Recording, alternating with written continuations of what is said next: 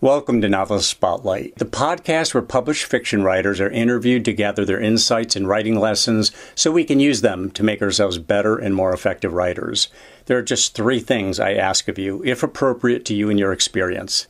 Please subscribe, please click on the like button, and please share this program link with any family members, friends, or colleagues who might be interested or benefit from the content. Now, on with our program. In the spotlight is Bill Kenower. He is the author of several books on writing, including Fearless Writing, How to Create Boldly and Write with Confidence. He's also the author of a book called Everyone Has What It Takes, A Writer's Guide to the End of Self-Doubt, as well as a book titled Write Within Yourself, an author's companion. Bill Kenower, welcome to the program. Hi, Mike. How you doing? Doing well. You know, we're hitting on a topic that is so universal: fear, performance anxiety, fear of writing, fear of the blank page, fear of not living up to other people's standards or our own standard, for that matter. This has really been your channel. How did you get started with this? I mean, why? What was it that kind of triggered in you this realization that this is a huge issue for writers, and you really kind of made it your campaign? Well, I think it was just from personal experience, in that I was somebody who really was a devotee of craft and applied myself from a very early age to that, and learned it. And I found a story recently that I wrote when I was 19 or something, and I got to say, it was pretty good. I mean, I already had figured a bunch of things out, but none of that helped me. I didn't take seriously the emotional mastery, and I had really no success for a long time, and this was confounding to me, because I really had no plan B. It was just writing, and so I was waiting tables and just doing the thing, you know. And this was going on a long time. And so I was pretty unhappy in general, and so this caused me to get interested in, like, how I get in my own way with just anything. I mean, it was specific to writing. But I got very interested in the emotional challenges of writing, and I really saw that it was just the emotional challenges of being human and what we pay attention to and what we think. And I gradually understood that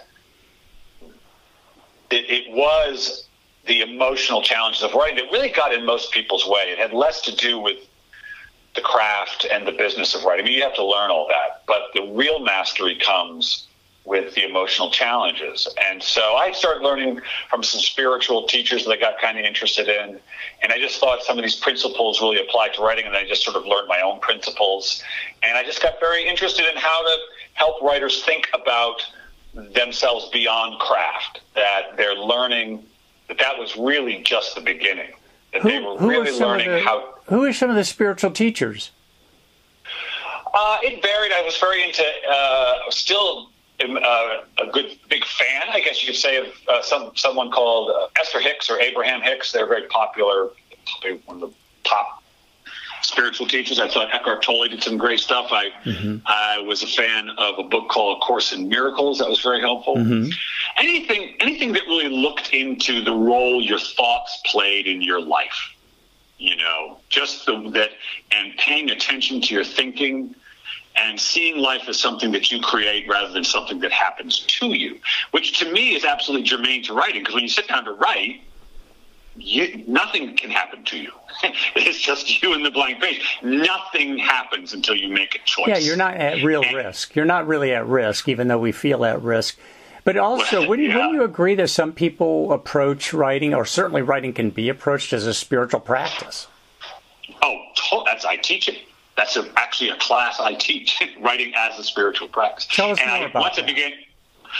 Once I began to understand what was happening when I wrote, I saw it as a spiritual practice, by which I mean it was a practice of dealing with the non-physical.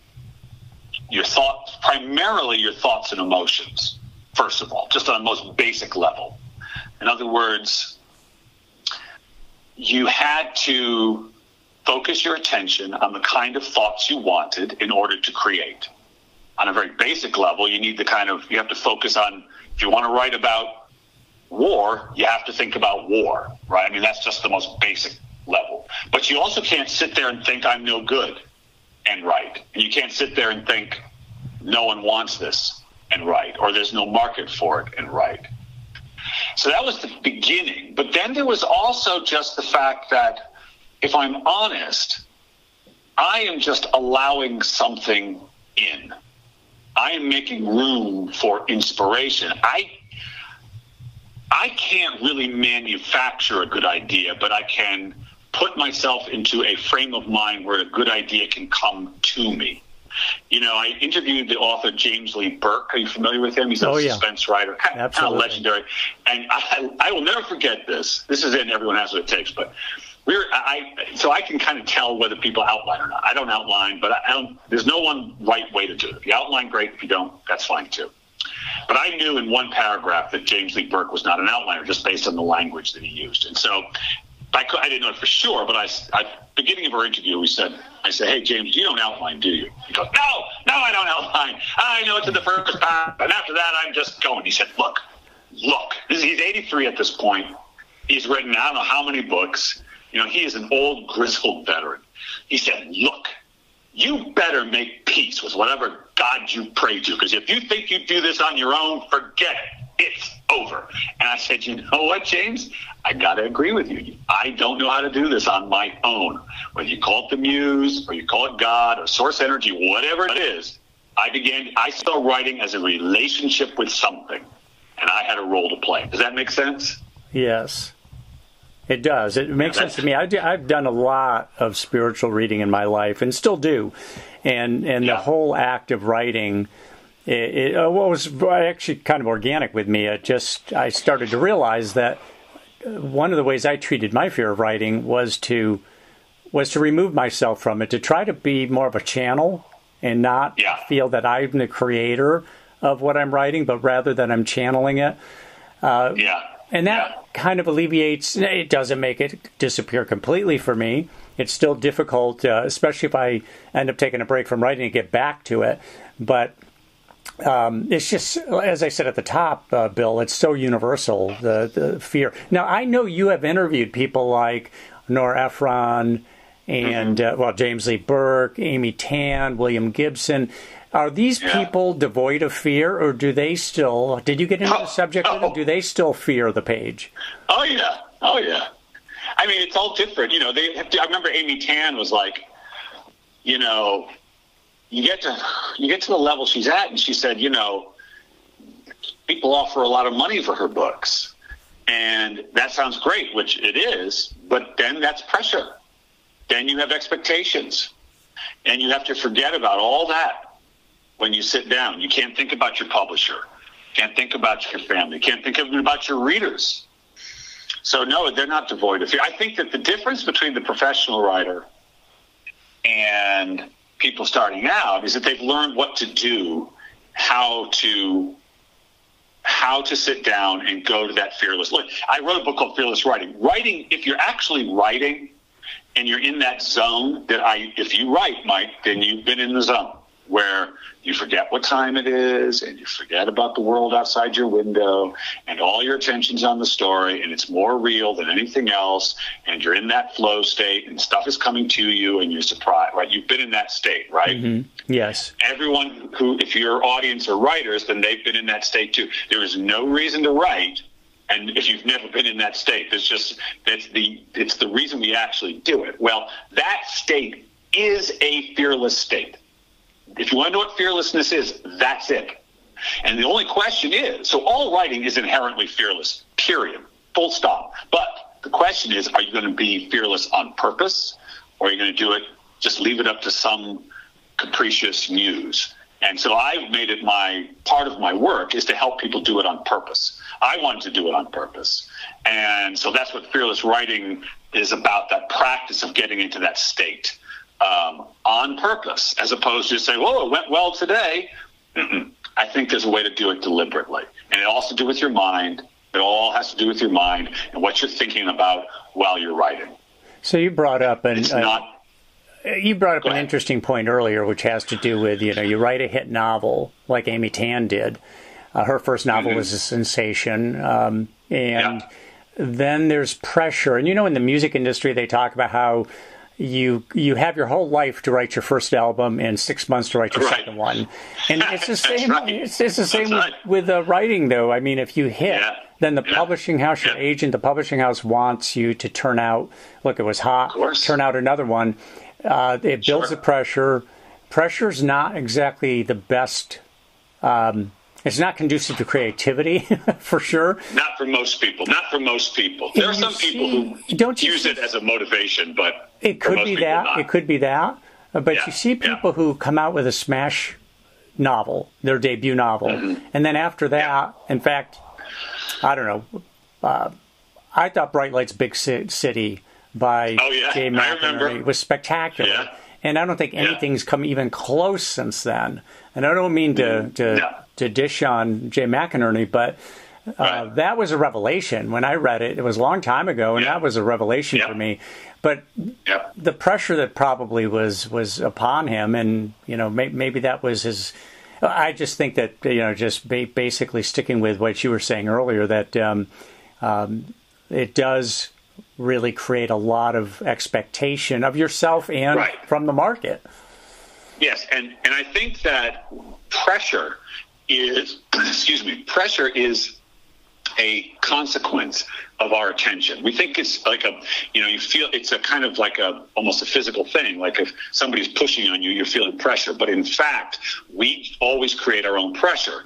And even if someone says, we really want this book to do well, that's fine. But it's up to you as to whether you're going to allow that to be a thing that'll weigh on your mind of trying to meet their expectations. The fear every writer faces, regardless, because I have this podcast called Author to Author. I edit a magazine called Author Magazine where I interview a lot of writers. And the reason I call it author is I'm interested in the relationship between how a person creates something with the awareness they're going to share it with other people, because that's where the problem starts. And the number one fear all writers face is what other people think of my stuff is more important than what I think of my stuff. What other people think of your stuff is the ultimate measure of its value. And so pressure is, how do I write something that will be as popular as the last thing I wrote? Well, nobody knows how to do that. Nobody. If everybody knew how to do it, they just do it. Now, you might get into a rhythm where you find a kind of book that seems to resonate with your readers and you're able to do it on a regular basis. But if you're doing like literary fiction, like Jay McInerney did, he can't just repeat that. He has to find something new each time. And so the thing every writer has to do when they sit down to write is forget about the reader in the sense of what they will like or not. You have to remember them in terms of translating your ideas so that somebody else could possibly, who isn't inside your head, can appreciate them. But you can't think about them. You can't think about the market. You can't think about your editor, your agent. Can't think about all that is stuff you have no control over.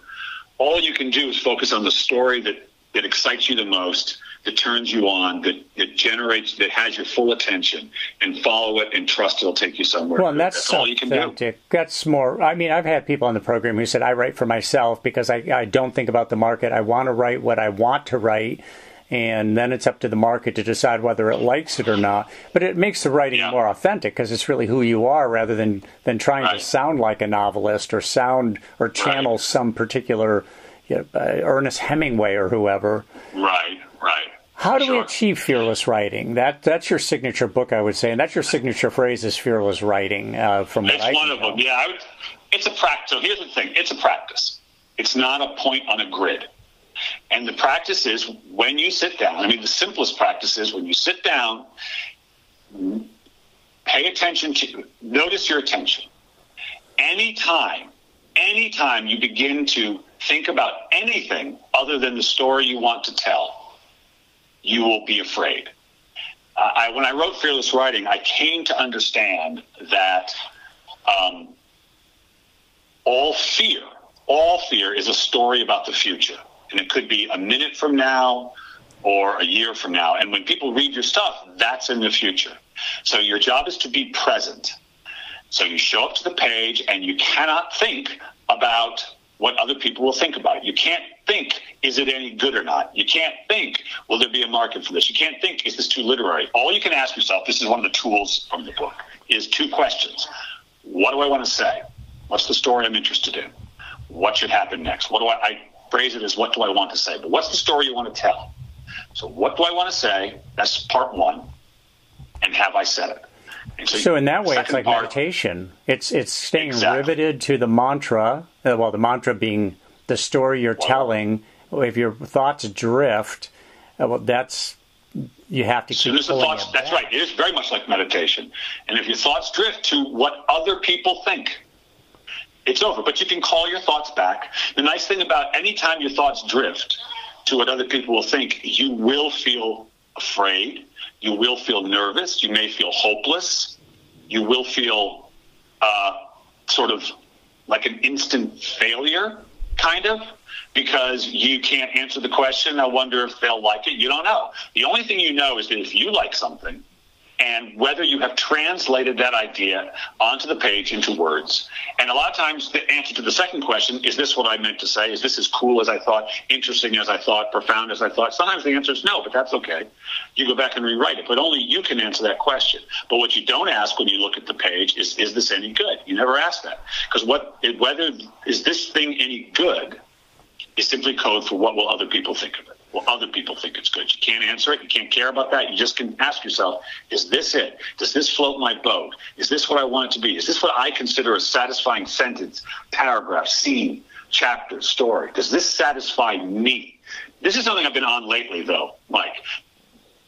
Admitting you have an aesthetic.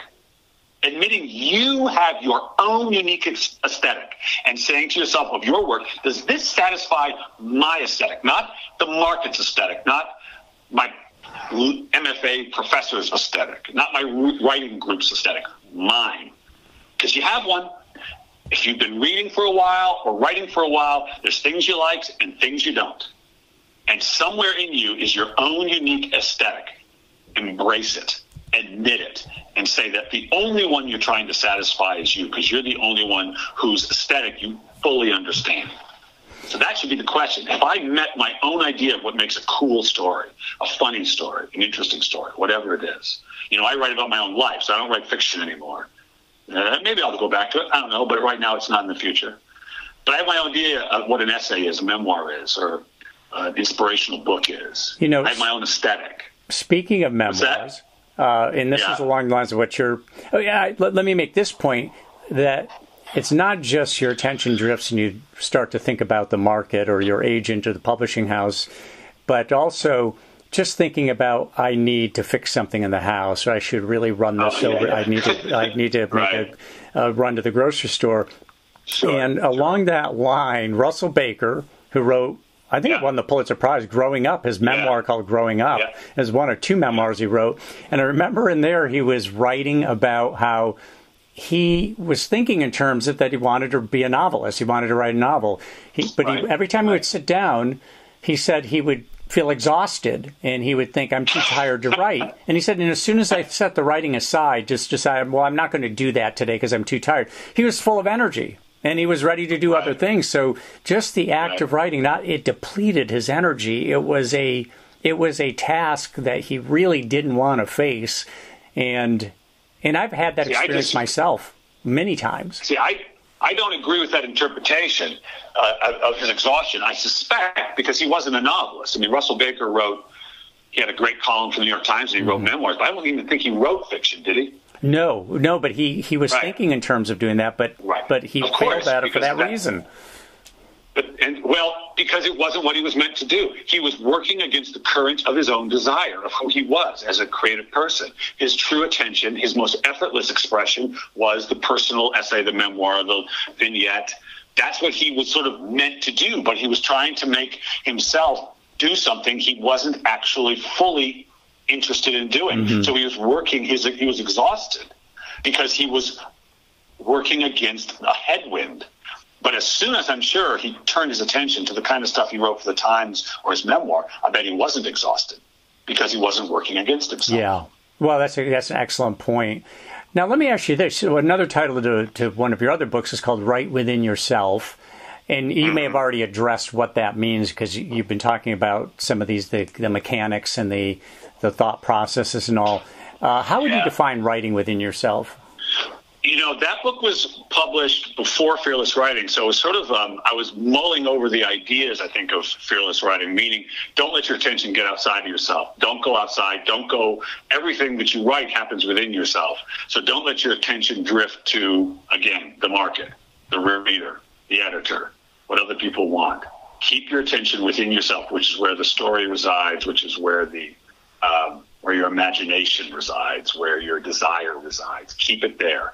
Because the thing about writing is you do share it. Like, if you write something, if you want to have a career at it, someone's got to like it, right?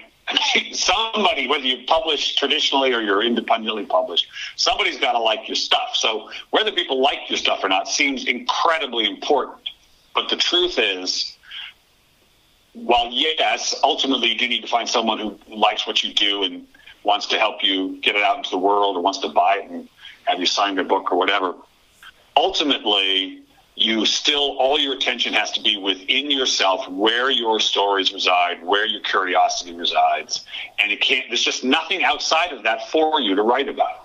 And so it was, it actually came from a story about a young American middle distance runner who was someone described as running within himself. I used to be a runner also, and I knew what that meant, where you kept your attention right in your body, on your stride, on your breathing. And it struck me with writing that you wanted to do the same thing.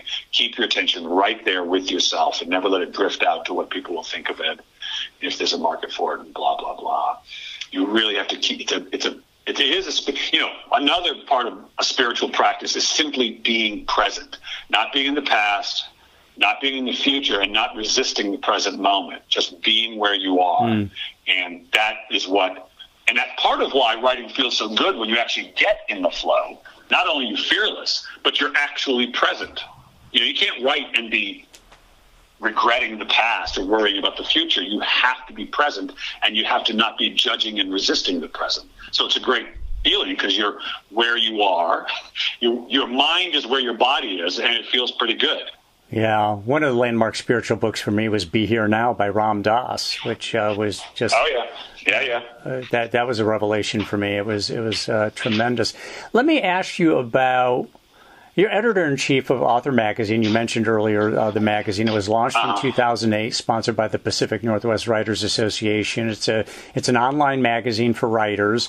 What is the objective of Author Magazine? What is your what are the contents like, and what's your overall objective with it? My main objective was I kind of wanted to do with the magazine what I have gone on to do with my books, which was help the readers deal with the emotional challenges of writing. And part of how I would do that is I really wanted to interview writers, and I wanted to interview them not on the page, but video interviews. I wanted my audience to see and hear them, and to get into just the emotional challenges of writing with these people so that the viewers could see themselves as being a part of a community, and that these very often very experienced, very successful writers had the same fears, the same concerns that they did. And that was the case almost from the get-go. And so, I was a writer myself, so I could just talk to them about what it is we go through when we're trying to do this thing. And that was my main goal, just create a kind of sense of community. We publish essays also about, about sometimes the craft, but usually the kind of writing life. And I have a column I used to do it 5 days a week. Now I do it twice a week. Twice a week. Just whatever I'm thinking about writing these days, or about the creative life in general. And so it's a kind of place to go to be reassured, to be uplifted, to get some inspiration, to be encouraged. I never publish anything that's sort of negative about the writing or publishing industry. I'm not interested in discouraging anybody. It's always trying to encourage and uplift and inform. So what you had mentioned, Russell Baker, probably he was channeling his energies towards fiction, but it didn't really work for him because it wasn't where his creative expression really was. What do you say to when does a writer know that they're in the I mean, for instance, Anne Rice, I remember her saying that as soon as she thought of telling stories through vampires, everything clicked. It was like, boom, this is it. So it wasn't necessarily that it was within she knew she wanted to be in the fiction genre. It appealed to her, but she had to find the right channel. The same thing with J.K. Rowling when she said she had a physical reaction to it when all of a sudden she thought about the magical a little boy, and she knew that this is it. So, but what should a writer feel when they're actually, because there's so many, you can be writing nonfiction, memoirs, autobiographies, biographies, fiction, autofiction, and so on. What should they be feeling when they know they've hit the vein? Well, it should be effortless, first of all. And I am the poster boy for this, because I tried writing fiction for 20 years. And I always say that, the kind of fiction I wrote, like I love to write, and the stories that I was writing were not so far afield from the kind of stuff in terms thematically that I guess I do now. But it's like I'm a size 12, and fiction was like an 11 and a half. And I was just walking around in these shoes because I thought that's what you're supposed to wear. I never asked myself, if you could write anything at all, what would it be? I just intellectually said, well, it's got to be fiction. That's what I read when I was young. It didn't even occur to me that I could write personal essay, I could write these memoirs. And so you need to really, the slate has to be clean. It has to be absolutely anything. And if you're not sure, you can experiment, but it should turn you on. It should be exciting. It should feel effortless in a way. You may have to, everything takes some work and you don't find the stories right away. But the effort required to write something that you're not really that interested in writing, and the ease of following something that you're authentically interested in should be pretty clear. And I'll tell you, it could be, the good news is you will suffer and fail if you try to write something that you're not meant to. So that'll be one of the clues, because in a sense, you are rejecting yourself first by not writing what you should be writing, what you actually want to write. And if you're asking yourself what's publishable, that's the wrong question. And if you ask yourself what will make me look good, that's the wrong question. It's just what seems like the most interesting thing for me. And you have to ask it with no predetermined answer. And if you don't know the answer, then admit you don't and start experimenting to find out. Because I think that is the first question you absolutely have to answer in terms of from a sort of practical level. Just what do I want to do? Is it poetry? Is it plays? Is it screenplays? What is it? Because a lot of them there's a lot of overlap, but there's a subtle difference, and you should know it when you find it, but it will be difficult if it's not the right thing. And it would be satisfying. It would be satisfying. And it would be absolutely. And you should have a sense of what it is. That was the weird thing with me in personal essay. I knew from the moment I finally let myself write something exactly what they should be and how they should begin and how they end. And I had no concept in my mind of how other people would write them. I wasn't even interested in how other people wrote them. But I was always thinking about how other people wrote fiction, because I had no sense of what I actually wanted it to be for myself. I had no image of what a satisfying novel was, weirdly, even though I read plenty. When I sat down to write, I had no image of what that was. As soon as I wrote an essay, I knew. As soon as I wrote one. But what the funny thing is, Mike, the time I did that, I was writing fiction at the same time. So I was editing the magazine and writing these essays.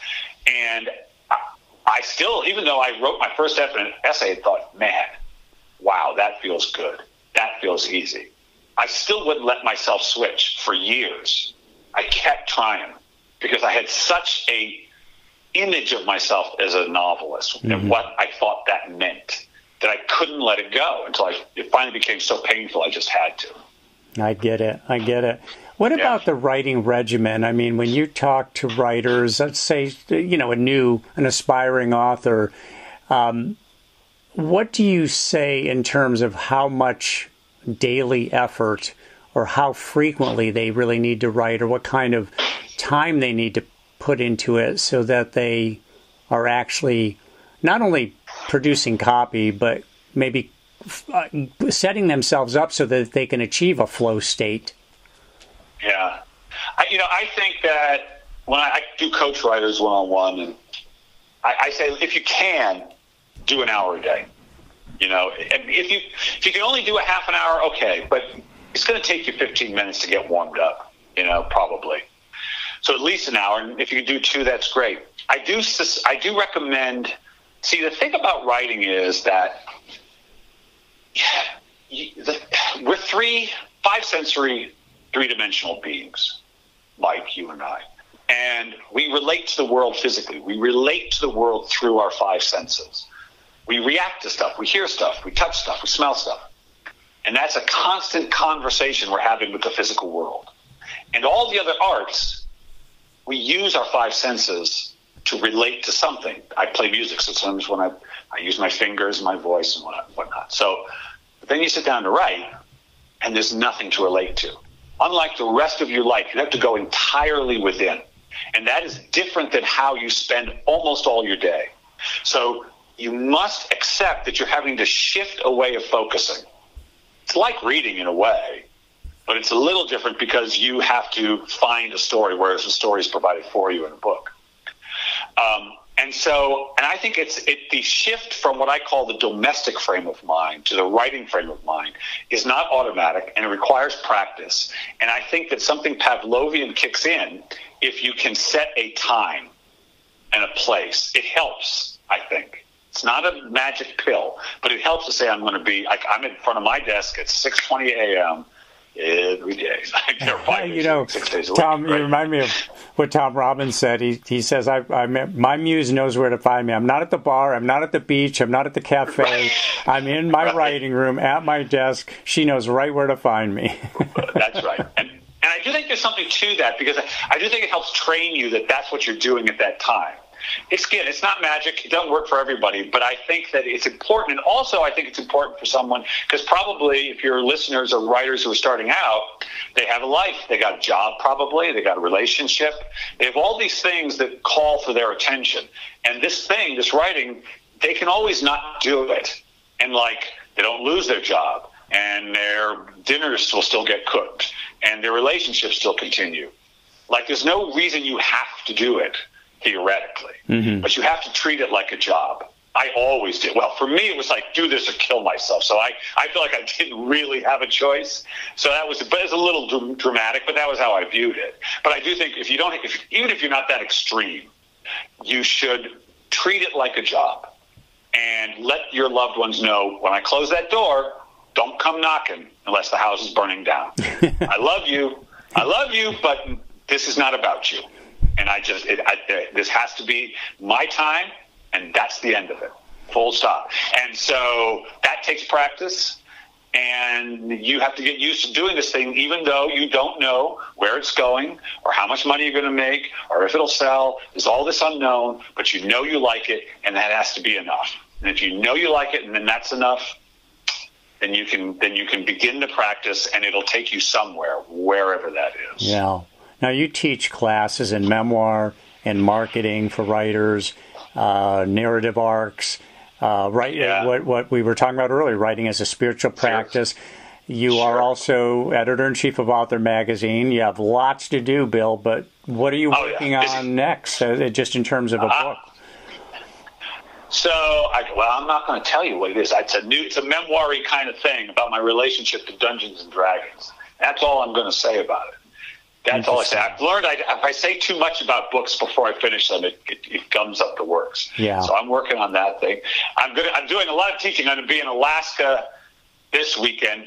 Actually, my third book is Everyone Has What It Takes, that's also a kind of memoir because it was based partly on my relationship to my son who was on the autism spectrum. And he taught me a lot about writing. Here's something for your listeners. Mm-hmm. That comes from this book, which is, I think, if any of them go to writers' conferences, the best advice I can talk to them about spiritual practice. In a way, my second spiritual practice, let's say, because the first one really was writing, but the second one was raising a kid on the spectrum. And the thing I had to do with a kid on the spectrum is there's a temptation to try to fix these kids, because they do some strange stuff, and you don't know how they're going to succeed if they do what they're doing. And of course, we tried to fix our kid at first, and it didn't work. And I understood that it was a misperception to see him as broken just because he was doing these certain things. But the only way I could learn to not see him as broken is if I didn't see anyone as broken. because there was some stuff he did that was pretty odd, and I just didn't know how it was going to come out. And so I began to practice. I couldn't see myself as broken because I hadn't published anything, or my dad was broken because of some of the weird stuff he did when I was young, or the politicians I didn't like, or the people on the street. So I started seeing a world without broken people, because no one is broken, not anyone, anywhere, ever. I've written a piece about that for the New York Times. No one is broken, what my son taught me. But then I started applying it to writing, because writers who think they don't have what it takes, who don't think they have talent, that's a broken writer. And I learned that the way I know I have what it takes and you have what it takes, and anybody who likes to write has what it takes, is because everyone does. Everyone has what it takes. No one is broken. So if they go to a conference and they're walking through the hall, they pass new writers, they pass the agents, they pass best-selling writers. They always should think this: no one's better than me, no one's worse than me. No one's better than me, no one's worse than me. I don't like the word talent. I don't like the word genius. I don't like to say this one's so good and this one's a mid-lister. I don't like dividing us into creative have and have-nots. No such thing. Everybody's got what it takes. Just no one's better, no one's worse. No one's better, no one's worse. I think it's a great practice to just let it be a mantra as you walk through the bookstore, as you meet writers, as you meet agents. No one's better than me, no one's worse than me. No one's better than me. Because we compare ourselves, Mike, writers and artists, and decent, loving, tender people who constantly rank and compare themselves. Right. And it does us no good. It does us no good. Best-selling list. I don't like awards. I mean, I think they help people's careers. I just interviewed a woman who won the National Book Award, and we were just talking about, like, yeah, it helped her, but awards stink because they're so false. They're so, you can't measure. You can't. Nobody knows who's the best or so forth. There's no such thing. And so let that be a mantra for your listeners. Everyone has what it takes. You've given us a light sketch of what you're working on now, and I want to ask you if you already know what you're going to write after that. And I'll tell you what. No, I don't. You don't? Okay. No, I don't. And the reason I ask that question is because I think, and I've had this experience myself, and I'm sure it's not unusual, is that you have a, I know I'm writing something, but I know what I want to write after that. And any time I'm having difficulty with the project I'm working on, my mind drifts to that other project, thinking maybe that's the one I should be on. Maybe that one I feel like I've got more of a sense of that, more of a rapport already with that. Maybe I should just abandon this one and go on to the next one. The mind playing tricks. The mind plays tricks on us. Well, hey, that's a good point. So listen, this is something I talk to my students and clients about. The rubber hits the road for the writer. When they reach the end of a sentence, a scene, paragraph, and they don't know what comes next, what do you do at that moment? And I used to fear that moment. I used to think I'd get like a stopwatch would start running. Tick, tick, tick. Come on, Bill. Come on. Where's the idea? Come on. I'd sit there for 5 minutes, 10 minutes, fine. But if it went beyond that, I'd start getting a little antsy, and I'd start feeling like there's something wrong with me. I haven't got anything, blah, blah, blah, blah, blah. But I think that's a key moment. And you have to be patient with yourself. You have to sit there, and I've gotten to the point now where I almost love those moments more than when the writing is coming. You know why? Because if I'm sitting there, see, it's easy to feel the connection. Let's call her the muse. To hear the muse talking when the words are coming, right? That's easy to feel the connection then, the thing you're plugging into where the ideas come from. It's different when the words aren't coming. But I've learned that when I reach the end of a sentence and I can feel that I want to say something, I feel that something else is coming, but I don't know what it is yet. And all the ideas I'm getting so far aren't the right ones, but I can feel the right one is coming. And if I get real still and I don't judge myself, which I don't anymore, and just sit there and wait, I can feel the connection even though the words aren't coming. And that is so satisfying and so reassuring to know I don't have to be producing, just have the connection be there. It's just a matter of waiting and seeing the scene correctly, and then the thing will come. And I've come to love that, the stillness of waiting for the right idea, for the next right thing. The stillness of waiting. That is critical. Yeah, that sounds meditative again, that stillness of waiting. It is. Yeah. Your mind goes blank. But here's the thing. Is the feeling like I got nothing. It's never true. You have the feeling of what came before and you can feel what wants to come next. You just don't know what it is. That's okay. If you have the feeling of the wanting to come next, you have something. Own that and then let it see what it wants to become and allow it to be whatever. And sit with that feeling. And I've gotten, I'll tell you, it was a kind of a triumph when I learned that I could sit and wait and not freak out. And sometimes I have to wait 30 minutes. That was okay. I was okay with that because I knew it was going to come, and I liked the feeling of the thing that was going to come, and I was good just sitting with that. Mm-hmm. So I do think it's really important that you develop the patience when you reach a moment where you don't know what's next, and you get interested in that and get interested in how the idea comes instead of just jumping to something else. It's not the worst thing to jump to something else because then you'll jump back. But I do think it's important at some point to learn what to do when the words aren't coming and not be freaked out by that. Right. Our guest has been Bill Kenower. He is the author of Fearless Writing. He's an advocate for fearless writing. I have put his the URL to his website in the episode notes. You can go there, see all of his books, all the classes that he teaches. Also, he is editor-in-chief of Author Magazine. Bill, this has been an interesting discussion and wide-ranging discussion. Thank you very much for taking the time. Oh, my pleasure.